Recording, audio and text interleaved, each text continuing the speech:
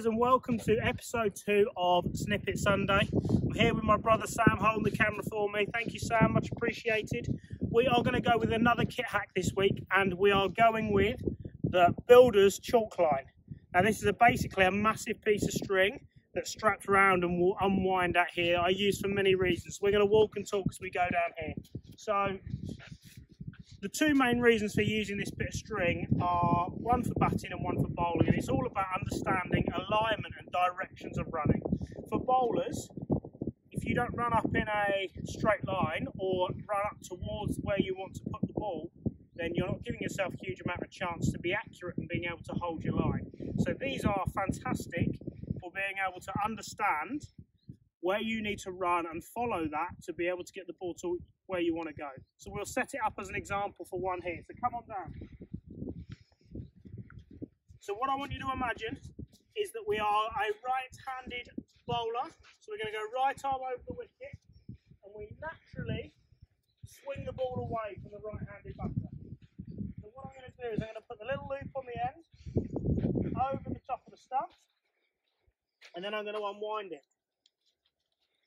And what I'm going to do is I'm going to unwind this in a straight line through mid-crease at this end,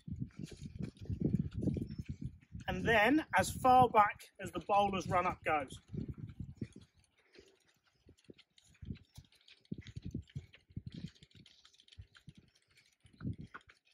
So let's just go to here, for example.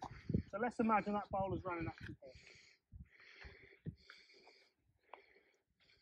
So that line is through mid-crease and it's going to go to off stump. Now if I'm a right arm seamer, if I follow this in a straight line and everything technically works up and down and goes towards my target, the ball's going to go somewhere around the top of off stump.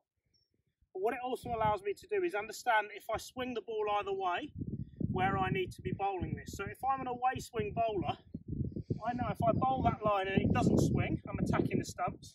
But if it does swing away, then that brings the outside edge into play because it moves in and then moves out away from the right-handed batter. So depending upon what you do, whether you swing it in, swing it away, whatever angles you bowl from, you can then set up this piece of string to allow you to have a real good understanding of your alignment and where you want to be standing. The great thing about it being a chalk line as well is because it's so thin, it doesn't really impact a batter. So a batter can go down there and stand and bat with this whilst the bowler has this in play as well. What we'll do now is we'll bring it on to the batters. So if we go back down here, we're going to leave this end down.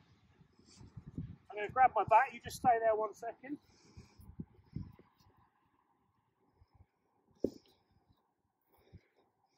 So let's go down here. We can also use this as batters to understand about whether we're able to access the ball in the way that we're standing in our stance.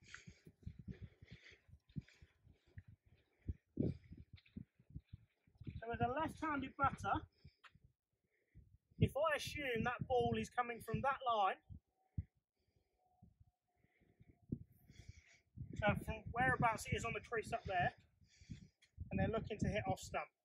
Now, if I set up here, you come and stand directly in front, please, Sammy. What you can see here is my shoulder, hip, knee, and everything is going down a nice straight line following this white line. So we're following it down the strip there, which technically means that I'm not aligned to the delivery that's coming into me. So either I'm going to play early and I can take the inside edge, I can play across it and get the outside edge, or I've got a very small margin for error in whether I make contact clearly with the ball. So for me to be aligned, I need to understand that the way I stand needs to allow the bat to access the ball whether I move or not. So if I stand like this, you can see that bat isn't going to be accessing a large part of that ball's journey from the bowler's hand through to where my bat is. If I stand here, then you can see there, I can now start to get that bat to go down the line of the ball for as long as possible. And with this, you can then start to develop an understanding of what a batter's setup and alignment needs to be to different angles. So imagine that you've got a bowler that comes wide of the crease. So for example, you think of someone like a Mackay and Tini who came really wide on the crease. sudden I know that I've got to make an adjustment from where I would usually be just slightly open. I've got to be even more open to be able to get that back to access the ball. In the same way as I had a right arm round, the ball's going to come in more on this angle, so my stance may need to alter this way as well. So just this nice simple little bit of chalk line can give us some really simple understandings about, as a batter, whether we can access the ball, but also as bowlers about where the ball's going to go if we keep everything going in a straight line. The beauty of it is it's really cheap. So I bought this in a local hardware shop for £1.50.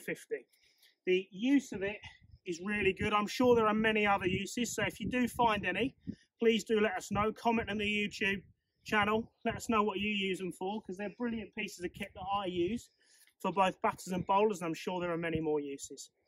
Thanks ever so much, guys. Make sure you subscribe to our YouTube channel, Dan Hellersway Cricket, and then sign up or follow us on Twitter and Instagram.